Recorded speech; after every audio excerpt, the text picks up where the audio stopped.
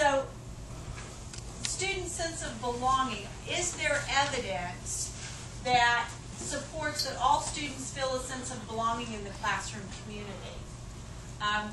Does the teacher accept and promote the student's acceptance of students' background, interests, and opinions? And I really think promoting the acceptance of students is probably the new piece that we're trying to encourage at this juncture.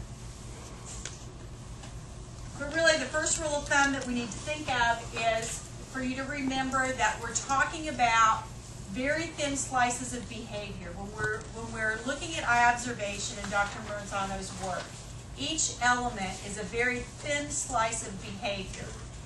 And I say that I want you to think in terms of the teacher behaviors as opposed to teacher's thoughts or feelings, if necessary. Because I know that all of us sitting here, because we're human, we sometimes feel very justified in a thought or a feeling about a student. Well, they don't care, they don't do their homework, they don't do this. So we have all of these behavioral pieces that we put into our mind as facts that justifies our opinion toward a student. So let's see if I put this diagram in here. For those of you who have been through the 7 habits, remember that see, do, get model? You know, it's like what you see, affects what you do, affects what you get. I thought of that whenever I was talking about the thin slices of behavior, and in this particular one where we're talking about what you do instead of what you feel. Because sometimes, unless you're going into the mode of, I'm going to consciously have a paradigm shift about this student, then you just have to disregard that. And as we move into dealing with low expectancy students in design question 9, I think that's where we tend to struggle, as humans, as grown-ups dealing with kids, is that because we're human, we can't get away from the fact that we have certain thoughts and feelings. So how do we be conscious of that and behave differently? So it's about a behavior piece at this particular juncture more so than trying to get you to change your whole thought or paradigm about students in general. So building a sense of community is by demonstrating your, and I'm a second grade person, so for me to say this sentence is really hard. By demonstrating your loving acceptance of all children's backgrounds, it's just not part of my language. But anyway, this is what Dr. Marzano and all of the experts say. Demonstrating your loving acceptance of all children's backgrounds, experiences, and viewpoints, you create an environment that says everyone is welcome here in this classroom. But more importantly, this is our modeling word again. We're modeling how we want the teacher or the students to treat each other. And I think that's the important piece in developing a sense of community that we're, the goal is to celebrate those differences. So what are we referring to when we talk about how can we build a sense of community? In my mind, I think of how can we build that sense of belonging?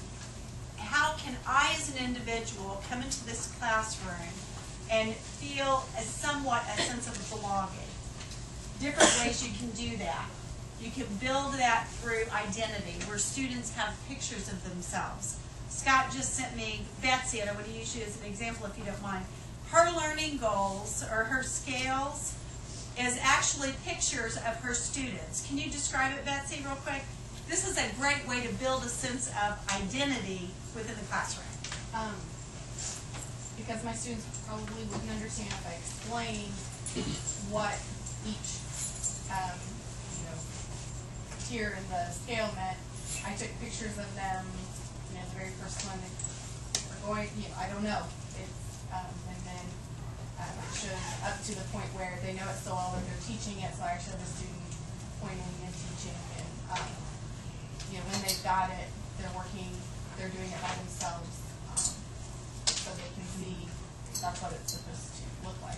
But yeah, in her resource classroom, kindergarten, first and second grade, the whole idea was to start getting them to understand the learning goal and scales So at the very lowest level, it's just a cute little picture of one of her students, doing this. I don't know. And then the next level was what? It's one of my aides and the student, but the aide has the pencil. Yeah. And so it's a picture of the aide and the student working together, and on up to where there's a picture of two students. One student's teaching the other student. And for her level, it was a great way to demonstrate. But the scales piece, but by the same token, it's building that identity within that classroom. And that's somewhat of a secondary model because your students come in and out. It's not necessarily, she's not the general ed classroom teacher, she's the resource classroom teacher. So those kinds of examples of building identity, making your classroom familiar. One of the examples that I read is using, other than things that are traditional, our students, when they first walk into your classroom, do they see things that are familiar, that look like maybe last year's classroom, if it's the first year? Are there materials in there that look familiar, or is it just a completely brand new environment? So that's what that means by familiarity. Building trust. I wanted to spend a second on building trust because it's one of those words that we just use and we understand it and we know what it is as adults and how that affects our relationships. But with students, whether you're in kindergarten or you're in 12th grade, the word trust means something different. In some of the workshops many of us have been in, we've done an activity where I will say the word trust and you write down what word associates in your mind with that. Nobody ever gets the same definition, essentially. You guys remember that, those of you who have been with me in that particular workshop? It's like, that word means something different. So to build community, or for a student to build their sense of belonging in that classroom, you have to consciously design how you're going to build that trust. So it's developed through your calm acceptance of children's feelings. And what Dr. Marzano suggests is using a lot of parallel play and work before you're expecting people to become friends. And if you think about, like Scott, for example, is going through the Leadership Academy in Madison County right now. And one of the first activities that they do is they spend a couple of days on team building activities. And you go out and you do these little trusting. That's parallel play. But now, after he's been in that group environment, maybe 3-4 times now, I'm sure he would tell you that there's beginning to be a building of actual friendships and relationships within that particular group. For those of you who were in different 7 Habits classes, those people that were actually in your class with you, some of you it's been ages ago, but that is really deep personal content that we talk about in that course. And you're learning and you are experiencing a deep personal connection in a parallel way.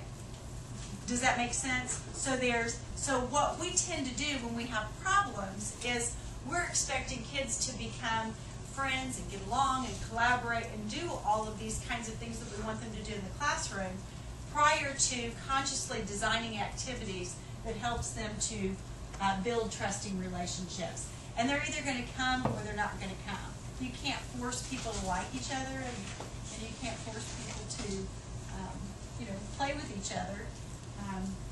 You've got to, arrange things to allow them to learn to want to do that on their own. Another thing that helps students have a sense of belonging in a classroom is predictability. Are your rules and procedures consistent?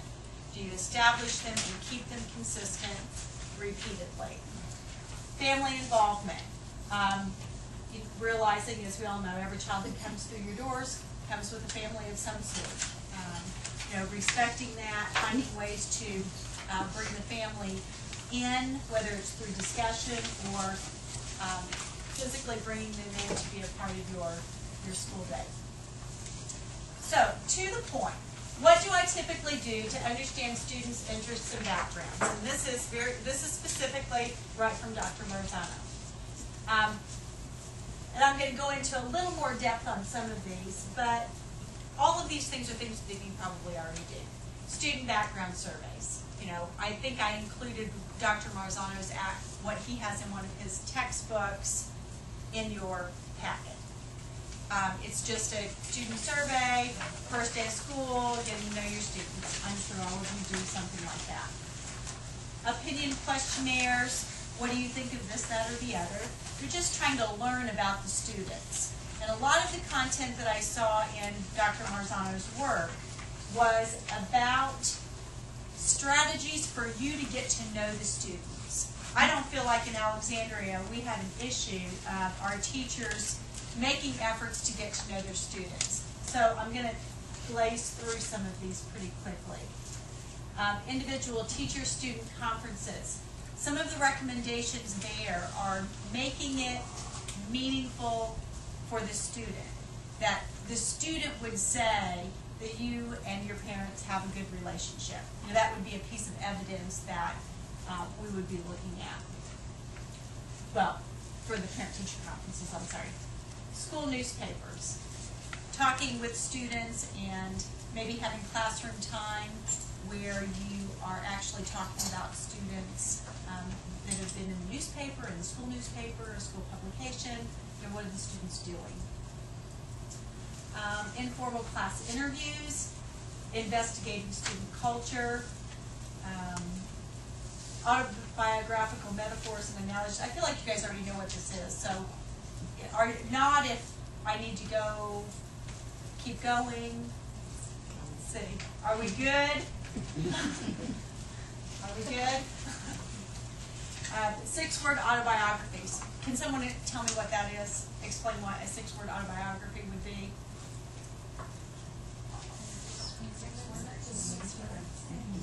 Describe yourself in 6 words. You know, it could be, you know, a girl that might like dance, might have a picture, you know, the word dance. You know, you can create a bag of goodies and just a few key words that represent yourself. And again, it's not just about you learning about yourself, creating opportunities for all of the other students to learn about them too. One of the things that I would do if I were back in the classroom is I would use quotes, because that's what I enjoy myself personally. And asking, what does this particular, you know, have the students pick out a quote for themselves and then explain, why does this touch you? Or, you know, it could be one where it's like, people do such and such because people who were doing such and such are my pet peeve and they've annoyed me yesterday. Or, you know, giving students an opportunity to share their opinion with evidence backing up why they have that opinion too. That goes a long way in building that culture. Lineups, I think of Facebook, you know, if you line up over here if you like such and such, line up over here if you don't like it. So you can use lineups as ways to get students to understand each other's backgrounds as well. And individual student learning goals. You could have I think of self-advocacy goals with this to some degree, in that if you have your content goal and a student has a particular interest or has some way that you could connect an individual learning goal to your content goal. You know, in some places it would apply, in some places not. But if you could find an individual learning goal that could be easily attached to your content goal, and then having them, you know, work toward, you know, well, how are you doing? And you go through the whole scale process with that particular individual learning goal as well. Okay, here are some more specifics in terms of what we would look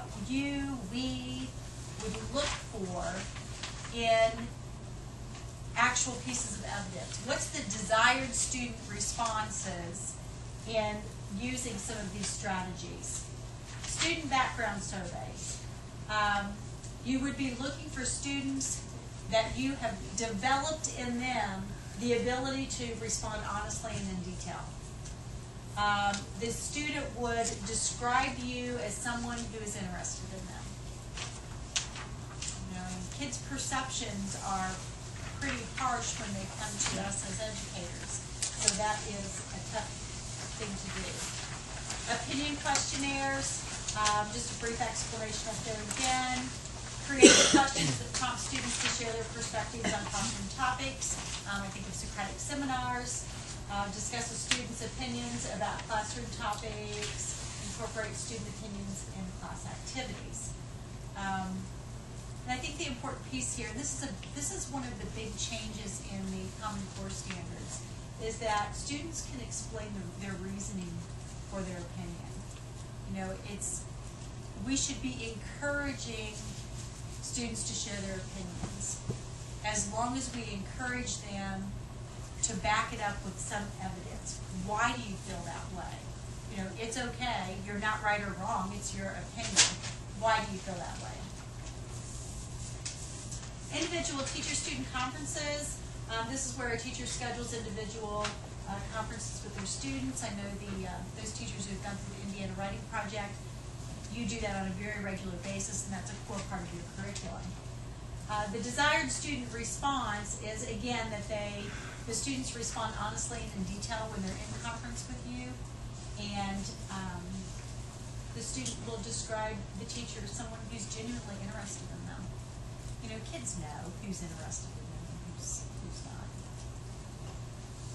Parent-teacher conferences, summarizing what's already known about a student prior to meeting with his or her parents.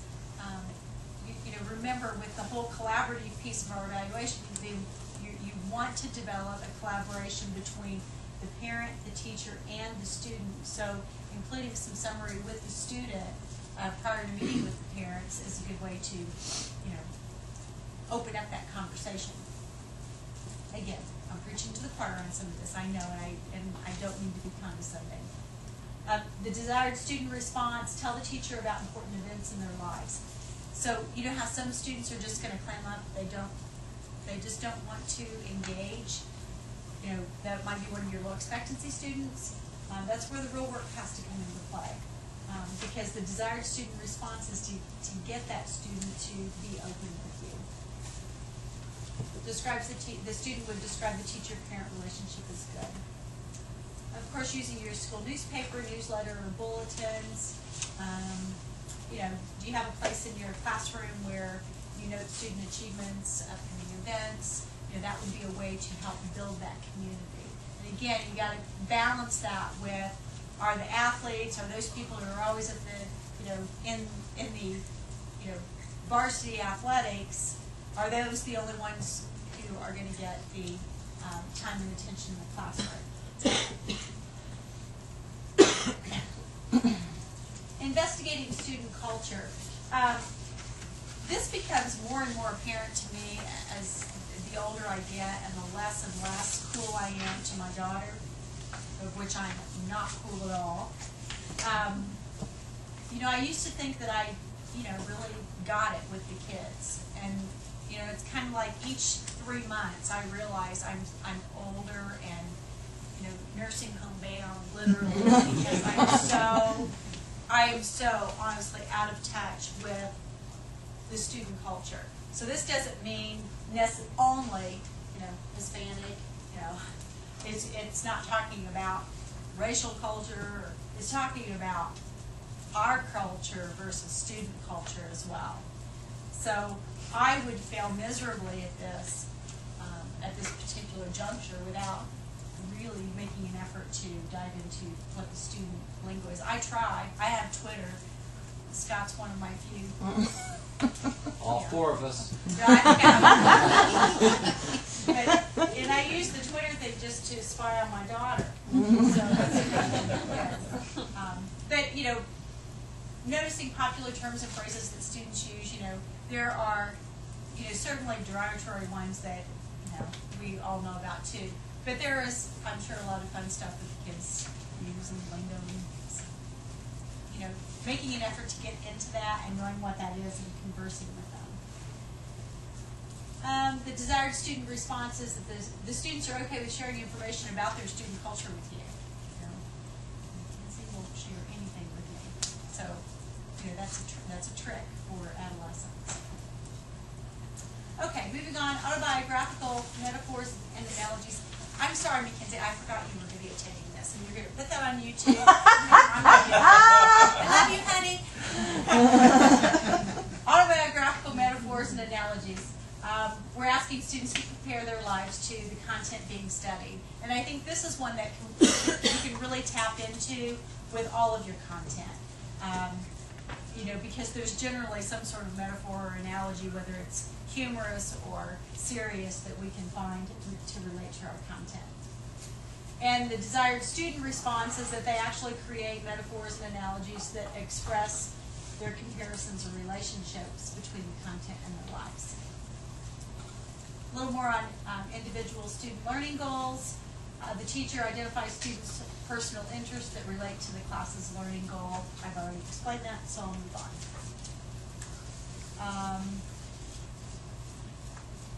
on. Okay, so would your students say that you know them? No.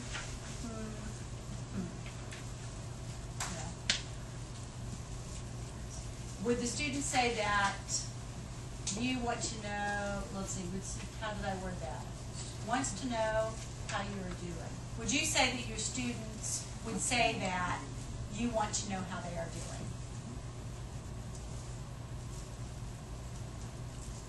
That you want to know them better and that you accept them?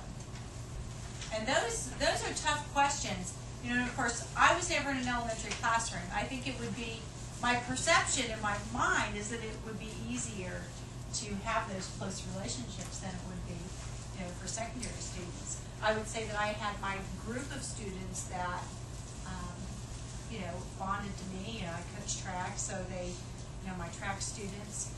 But to say that the majority of them, you know, would give me a positive response on that, I don't know. And the fact that I don't know and I can't answer that is, you know, if you're thinking that in your mind, that's, you can put a little more conscious effort into that. Okay, so this is what, and I'm sorry, it might be a little hard to read. I'm looking at it. This is the actual scale. I'm sorry, these are the reflection questions. So if you're not using the strategy at all, then, you know, how can you begin to incorporate understanding students' methods? Okay, if any of you are not using it at all, then you probably have such a disinterest in working with kids that you wouldn't even be sitting here. So, you know, that would be not good. The beginning level. How can you use your students' interest and background during interactions with students? And again, as we're looking at beginning and developing and applying, I think it's this difference is as you jump from beginning to developing, in addition to using students' interest and background during interactions with students, how can you monitor the extent to which a sense of community is formed in the classroom?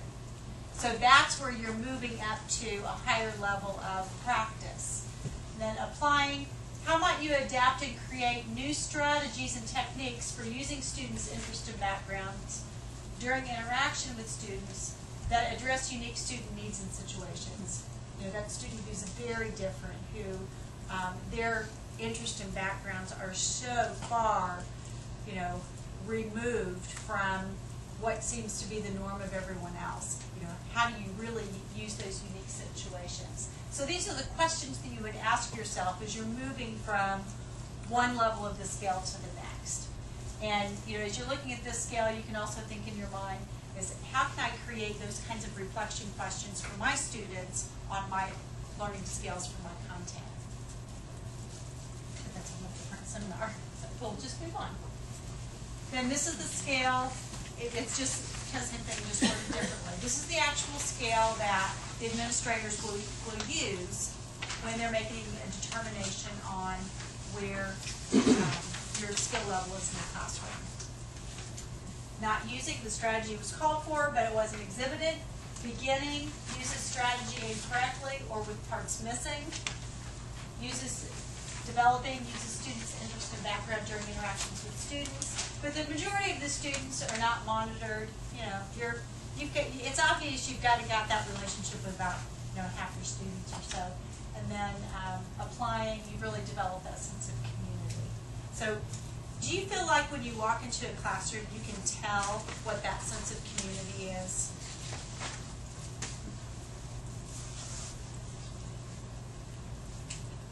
It's like, sometimes you feel like you can, but I think by using this real language and putting language and actual pieces of evidence to what we're intentionally doing in the classroom, or what the administrators might be looking for, is I think it brings to light the difference between, I feel like everything's going great in the classroom, and it's just between feeling and knowing. You know, you kind of got that standard of what you're looking for. So while as an administrator, I would feel like I could walk into a classroom and I could get a feel for whether there is a good sense of community here. I like eye observation because now I have some language to be able to engage in a conversation with teachers or even with myself. I can articulate that in an intelligent way instead of just saying, oh, you know, it's a really great environment in your classroom, and you know, everybody seems like they're having a good time. I like the way that we use the language of, you know, a sense of community, you know, individual students having a sense of belonging, and those students collectively creating a quality sense of community and culture in the classroom. So we'll see if this video works. I don't think I meant to do that.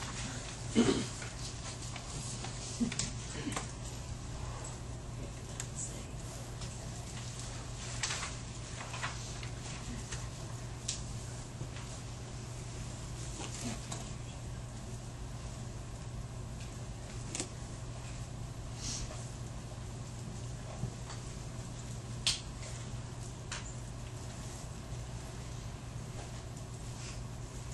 Anybody got a joke?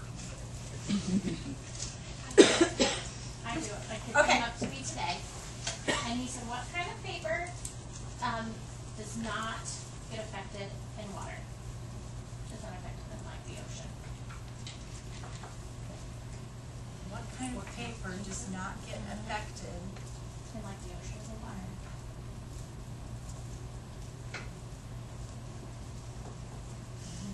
Sandpaper. That's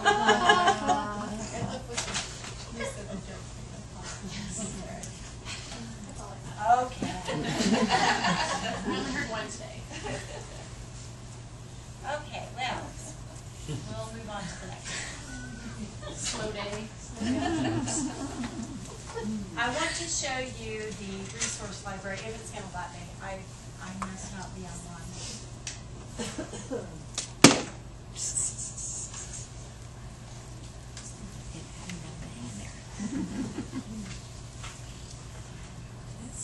Is there someplace? Hey,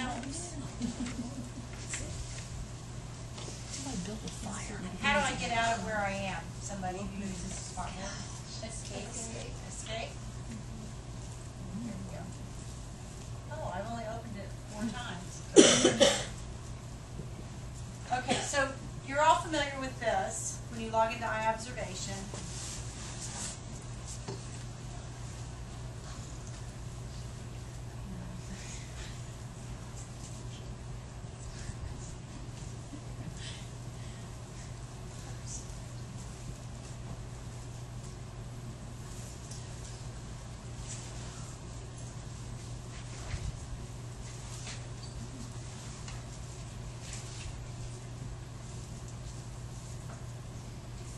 Okay. So if you go to the resource library and let me close this so I can show you how to get to it. And you want to see, it's like, I just want to learn something a little bit more than, you know, what does Dr. Marzano say about a particular topic? And you just want to watch a video. You don't want to read. So I made the category video. So I closed the filter, and I'm going to type into the search engine students, interest, and background. And we'll see what comes up.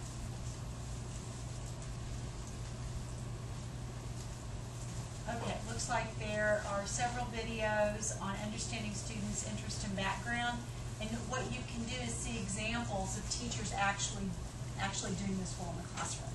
So I'm going to show one real quick. Let's pick the 11th grade. This video demonstrates a lesson segment enacted on the spot. One element of lesson segments enacted on the spot is understanding students' interests and background. And this can be done in a lot of different ways. As you watch this secondary social studies teacher, notice what he does to build in student interest to the content. This is an important distinction we need to make. You've got domestic grosses for movie ticket prices, right? And this is the total amount that they made in ticket sales in the theater. Now, here are a couple issues that might skew things. If it's a Disney movie, what do you guys remember about Disney animated films?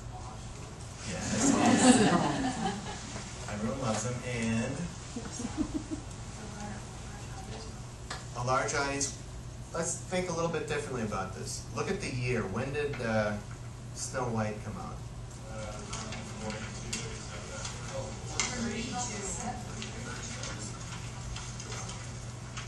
Was it 37, okay.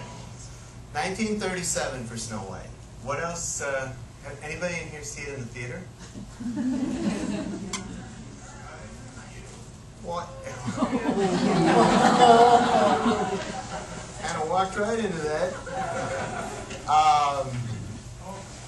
Yeah, there we go. Let's dwell on it for a little while. How about any of the other Disney movies on here? Do a quick scan. Anybody see Jungle Book in the theater? 101 Dalmatians in the theater? Okay. Guys, point of interest, some of the Disney movies, like Snow White and 101 Dalmatians, they didn't just have one showing in the box office, okay? So yes, Smarty Pants, I did see them in the theater because they showed them in the 1970s, late 1970s as well. And so, like 101 Dalmatians is one of the first movies I remember seeing. I think largely because my grandparents liked it and remembered seeing it when it opened in the original opening in the theater. So that counts in here too. So that can skew the data a little bit, all right? Now some of these obviously debuted in your lifetime and some in others' lifetimes, your grandparents, parents, and me, yes. And I'd like to think I'm not as old as your grandparents.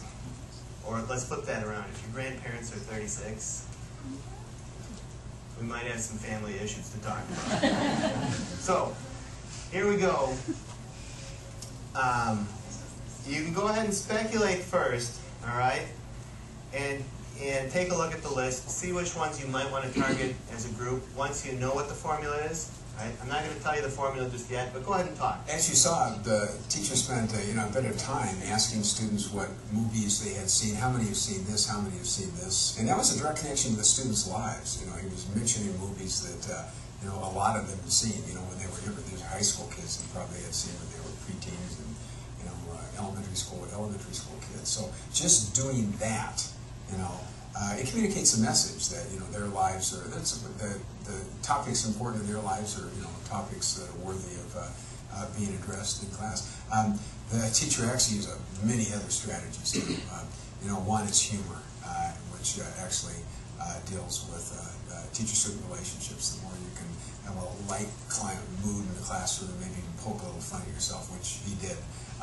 The more it helps us establish a sense of positive affective tone, in the sense that we can have fun in this class, and I'm a person that likes to have fun. So a lot of things going on in this little clip, but the one I wanted you to emphasize is understanding students' interest and background and building that into the lesson. The teacher clearly did that. Okay, so that shows reinforces a little bit about our particular topic today, but I wanted to show you that as well so that you can see, so that you can see that this, eye observation has an entire professional development suite that goes along with it. So if you want to know what it is we're looking for, you can go to all of these resources and double check, look at the video, check yourself. How am I doing on this particular element? That's nice. Okay, so I want to move on to just talking about a few anecdotal things that are kind of related to what we're talking about and not. So the first thing, personality and some factors that influence them. Regardless of what age the kids are that we deal with, one of the things that's really important for us to realize about students' personalities, our own personality, we need to know ourselves well, and we need to know our students well. Think about birth order. How many of you are the oldest children in the family? I could have predicted that. How many of you, there's fun activities to go along with this, but we don't have time for it. How many of you are in the middle? I could have predicted Jen was a middle kid. Right. And I never got anything I wanted either. That's because the babies of the family were too busy getting everything that they wanted. Right? So, just knowing where kids fall into that family birth order comes into effect in their personalities and how they act and react with other kids in the classroom as well. Just think about the concept of dethronement. Just imagine this. You're, women, we'll leave you guys out for a second, but try to reverse this in your minds. Okay, imagine your husband comes home and he was like, oh, you're just so perfect and loving and da da da da. Love you, love you, love you. Kathy?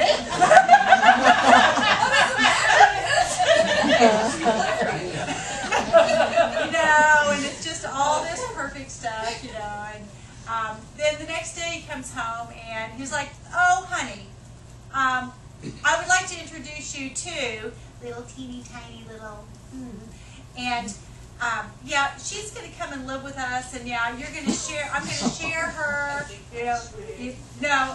We're just all going to be one big happy family now. And is it okay if she uses your makeup and your bath gel and all that kind of stuff? Well, how are you feeling about right now? You're like, yeah, over my dead body. Yeah. Well, that is the way our children feel when we bring home that new little baby. They are dethroned. Whether you have 2 or 3 kids, there's that sense of dethronement every time there's a new child. Sorry, Jamie. Jamie's like, oh, great. Be conscientious of that, the dethronement issue. And then, of course, how many of you were able to do the quick personality inventory? Well, what did you find out about you? Introvert, how many are I's? Introvert or extrovert? Introvert. Wow! Extrovert. Did that surprise you at all? John, were you extrovert or introvert? Extrovert? Yeah. I had strong introvert tendencies. Strong introvert tendencies. Believe it or not. Yeah. That is strong. Like, I can handle this, but I go straight home and bury myself. That's the way I am too, and it surprised me. But this is what I am, and it came up a little different the last time I did it, but I was an INTP, but the letter, you guys know this since you went through it, but it's introverted versus extroverted, intuitive and sensing, thinking, feeling, perceiving, or judging. So let me get to the classroom application here, because it's fun to look at it. But according to to John Myers-Briggs typology, all people can be classified using this criteria. And it's not like either or. You're on a scale, from one to the other. But personality type matters, and here's why. Here's some research. Teachers are more likely to discipline students who do not share their personality type preferences. And I think back to being in the classroom myself, and I think that's absolutely true for me. We're more likely to discipline students who do not share our personality type preference. So students with certain personality type, like SP, sensing, perceiving, preferences drop out of school at much higher rate than students with other preferences. So you can really look and make some predictions there. Personality type matters. The style difference versus learning and behavior problems. Think about writing whatever hand you use to write with. How normal it is to write with your regular hand, but how awkward it is to write with your other hand. So in your building your classroom community, when you are an extrovert, so to speak, and you have created your entire structure of your classroom around what a typical extrovert student is going to want, then there's this awkwardness about, it's kind of like, it was Heather Pyle today trying to use a smartboard, and she hadn't used it before, and she felt totally stupid. Well, it's not that she should feel totally, it's kind of like using that cell phone for the first time. So when we're pulling people out of their introvert, extrovert, or their sensing feeling, out of what they are, there's an awkwardness about it. It's not that we can't adapt as humans, but there's an awkwardness about it, and being respectful of that. Personality type matters because we have personality preferences in how we gain energy, how we take in information, how we make decisions, and how we approach life. So I'll show you these in a little more detail. Teachers and personality type. Okay, take a look at your type. The least common teacher types are ENTP, INTP, INTJ, INFP. Most of you are probably over on this side, I would guess.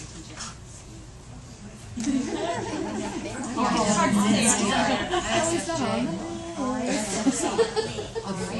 those are the most common versus least common types of teachers.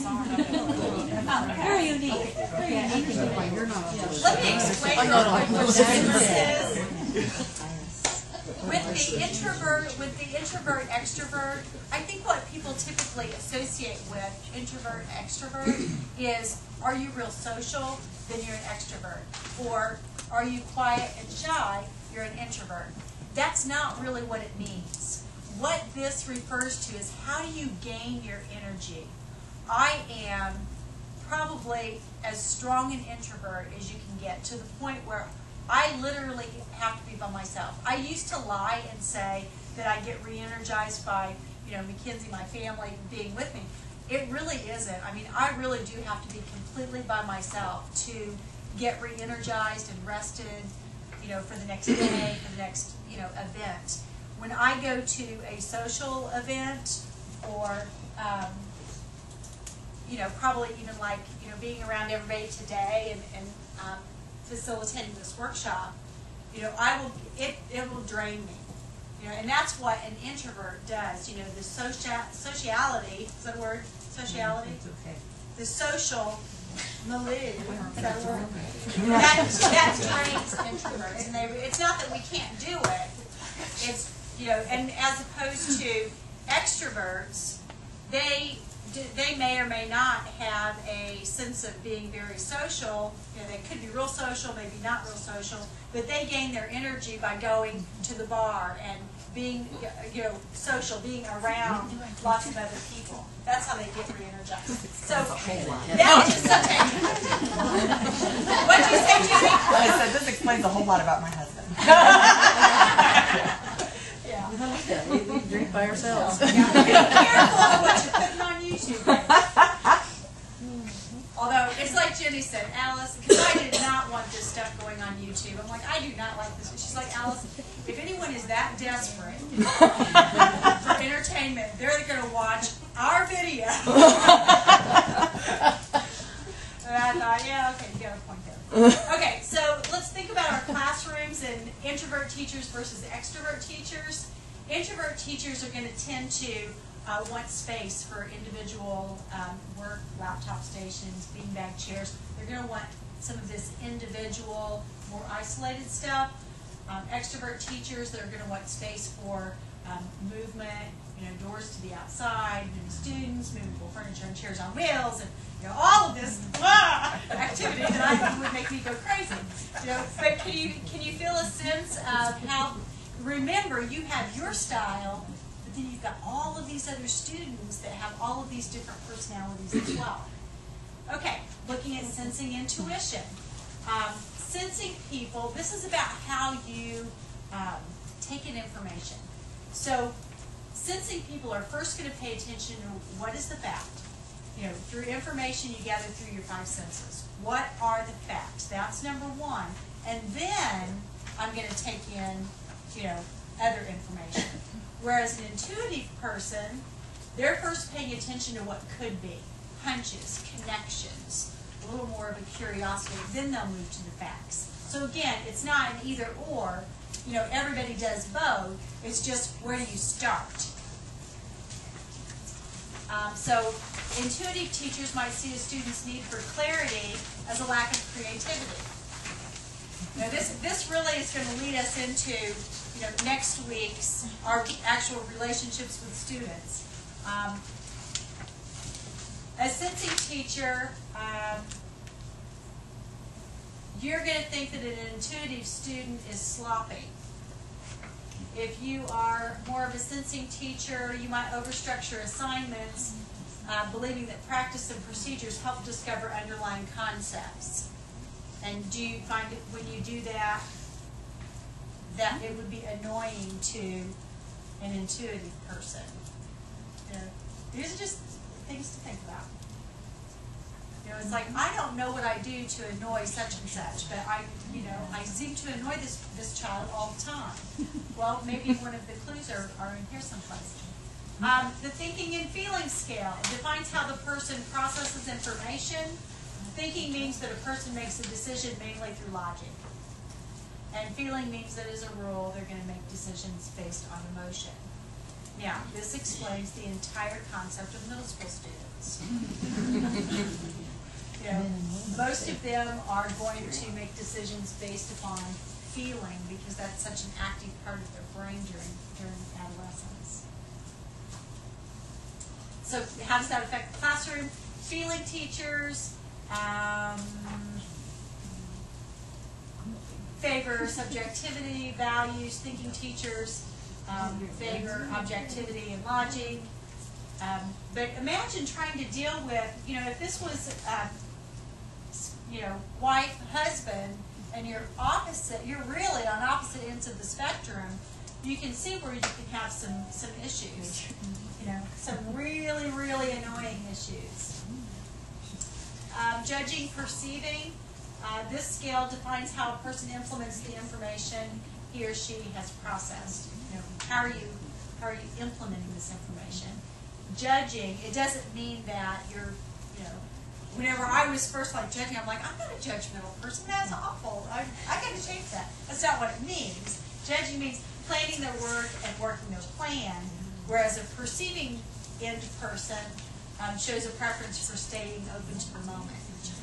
So I go back and forth on this one, depending on, I think this very last time I took it, I was a T, and sometimes I'm a J, so I must be right in the middle on that. So perceiving teachers might change plans, deadlines, which would be very frustrating to a judging end student. A judging teacher might rush perceiving students. A judging teacher might see perceiving students as unmotivated or one step from irresponsible. And it's just what our personality tells us. It's only 4:10.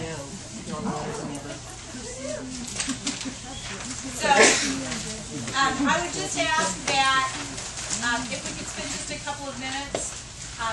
Does anybody have something unique that they do in their classroom that is relevant to building student interest and background that they would like to share, or a way that you build community in your classroom that could be helpful to others? One thing that I tried this year, I came across this book during the summer at the library called Everything I Need to Know I Learned from a Children's Book, and it had famous folks like Tiki Barber, the football player, talking about how he really internalized the little engine that could. And so I did a project on Schoology, just a quick post that the kids did, where they talked about a book that meant something to them. And so that was one where I could go back to sharing how, being an introvert, I learned through Matilda that I could be quiet and powerful. And so all the kids did that, and then they could talk to each other by posting them. Awesome. So they kind of liked that a lot. Oh, that's great. That's great. Jenny, can you think of any insights we had with our training with Kathy that I might not have brought to light?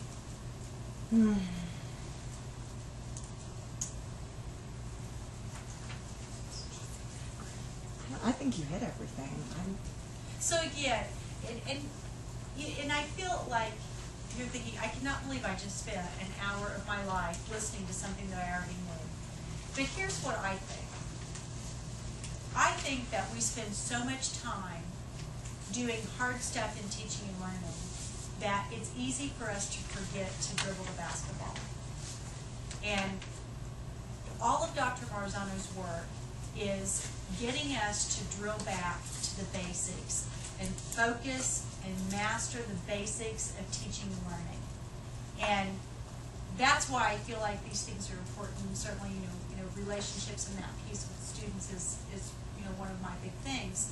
But that's what all of this is about, is getting back to the basics. And Lisa had sent me an email, asking a critical question about, goals and scales and so forth. And it's like, you guys want so badly to do everything so perfectly that I'm afraid that you're worrying about splitting hairs, and you're trying to make everything so technically correct. This is going back to the basics and practicing consciously, deliberate practice in just simply dribbling the basketball. I mean, wouldn't you agree? I mean, there's nothing I said to you today that you didn't already know.